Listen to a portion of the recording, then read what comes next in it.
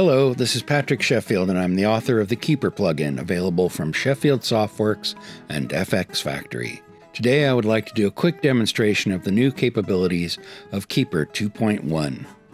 Keyper 2.1 adds a new selector to choose between person and subject detectors.